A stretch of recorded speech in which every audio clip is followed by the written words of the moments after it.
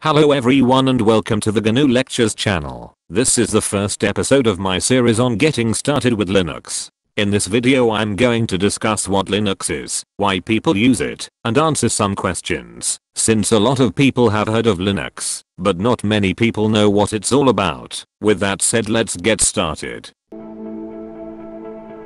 To common misconception, Linux itself isn't one operating system, rather it's a collection of different operating systems that use the same base, but with some unique qualities. You can think of distributions kind of like baking a cake. Sure, this is a vanilla cake, and this is a red velvet cake, and yes, they taste different, but they still use the same basic ingredients. There are many Linux distros to choose from, and I'm going into the details of distros in my next video. But they all suit different people depending on the user's needs and wants. A large amount of this is to do with desktop environments, which is essentially the GUI interface along with some applications and utilities, which is why some distros can seem similar.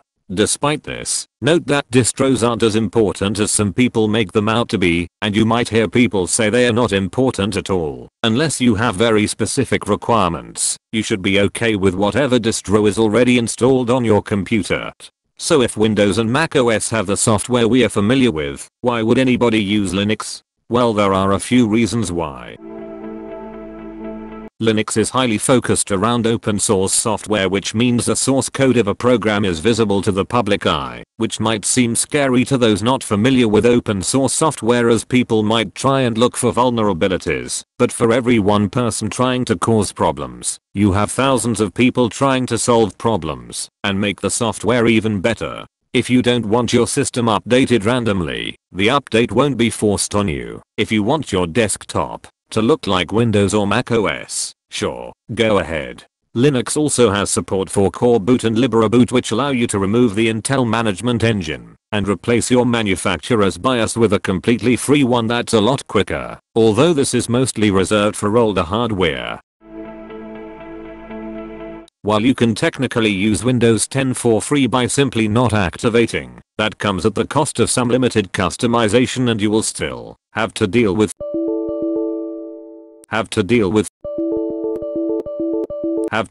forced updates and telemetry even if you activate. As for macOS, you can't always guarantee success with running macOS on an Apple computer.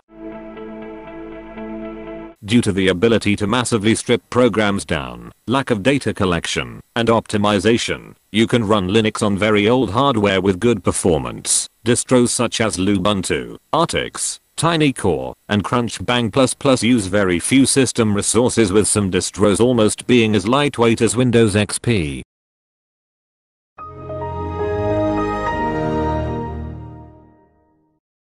But even the more resource-intensive distros such as Ubuntu can be lighter than Windows 10 or macOS. So if you have an old laptop or desktop that's really bad at running Windows 10, slapping a lightweight distro on the hard drive can give the computer a new life, assuming the computer actually works, of course. Even if you are perfectly content using Windows or macOS, there are still some things you can learn from using Linux. If you want to get an IT related job, whether that is being a network engineer, sysadmin, ethical hacker, or programmer, learning how to use Linux and getting familiar with Linux and other Unix-like systems such as FreeBSD is a good idea. Even Microsoft uses Linux to run Azure. On Windows, most of the software you download is in the form of an executable file from a website. Depending on the source, you could end up with something you don't want on your computer. Most of the time it's just an annoying bloated program that tries to waste your time and resources. But other times it could also be something much more serious like a keylogger or ransomware. Now, while you can get malware on Linux, it is a lot rarer and most people don't even bother using antivirus or anti-malware software. Now for some frequently asked questions by people not familiar with Linux. While Windows is still the top dog for PC gaming, Linux gaming is better than you may think. A lot of Steam games like Civilization 6, Cities Skylines, Hearts of Iron 4, Ark, all Valve games, and a large amount of indie games are supported natively. But Valve's Proton allows many Windows-only Steam games to run on Linux. For games that aren't on Steam, you can use a tool called Lutris. Linux also has support for most emulators like Dolphin, along with front ends like RetroArch. The main limitations are things like anti-cheat software. TLDR, it depends on the games you like to play. Linux has quite a lot of options for a GUI interface. Most distros come with a desktop environment by default. Fedora and Pop! OS use GNOME, Xubuntu uses XFCE, KDE Neon uses KDE Plasma, and Elementary OS uses Pantheon. But some distros have versions with different desktop environments. I'm going into the details of programs in another video, but a lot of programs you can find on Windows are available on Linux. Some people suggest running Windows programs through Wine if there isn't a Linux version, but I think it's bad practice, because while Wine is good, you can't guarantee success, so I'd use it as a last resort. If you try and use Linux native applications like Kdenlive, Krita, GIMP, LibreOffice, OBS, and Audacity, then it will work out better in the long term.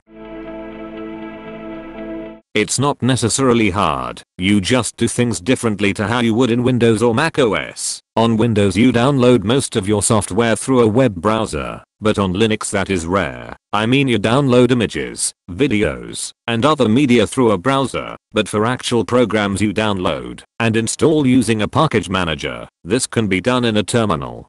But most distros have a graphical manager to make it easier for beginners. Now I'm not trying to say Linux is perfect, because it isn't. And I don't hate Windows. There are things I like about Windows. I simply think Linux is a great alternative, and I'm very excited about its development. Thank you guys for watching, and I'll see you in the next video.